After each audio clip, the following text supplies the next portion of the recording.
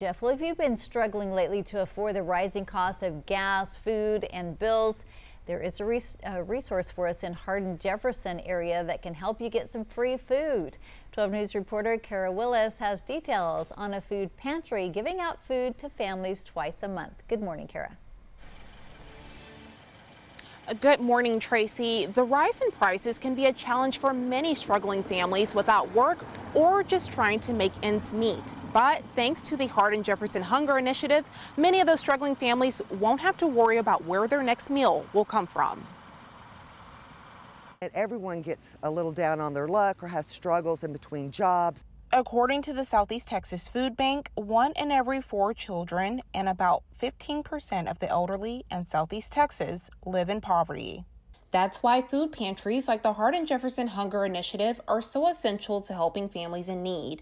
Joy Walker is the director of the organization. She says her husband, John Walker, founded this organization back in 2017 before he passed away back in 2021. She's keeping his legacy alive by making sure families don't have to struggle to eat. Food insecurities have always been a part of communities, but now we're seeing larger amounts of people feeling a little uncertain if with the food prices, if, gosh, do I buy that box of cereal or, do I need to apply it to a bill? HJHI President Sandra Sherman says the Hardin-Jefferson Hunger Initiative is a partner of the Southeast Texas Foodbank.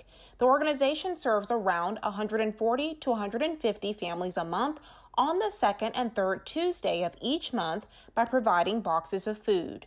We know these people, we know that they're struggling, and especially now, those people who are still out of work, it's just, they have children, it's heartbreaking really, but then on the other hand, it really makes your heart feel good to know that you are helping, and they're so thankful. To qualify, you must meet income eligibility guidelines or be unemployed. The amount of food you're eligible for is based on your income and household size.